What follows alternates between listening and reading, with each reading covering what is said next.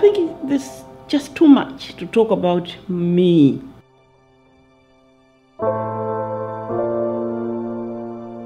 But I think what I can do is give you in bits and pieces what I think are the major points. What I remember most is one day with a friend of his that we looked upon as our uncle because they were very close friends. He said to my dad in my presence, and I was 60 years old, "I don't know what it is that I see in this child, but this child is going to do something great in her life." And my father laughed and said, what can that mean? She's just a girl.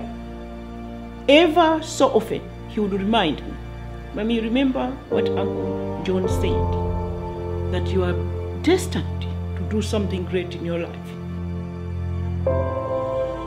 And I remember in 1990, when I first formed an organization for women, it was announced on the radio that day. And it was the first time my name was ever heard on the radio. And my father was alive. This was in 1990, around May, June. And my father called me and said, "Remember what Uncle John said? I think this is it."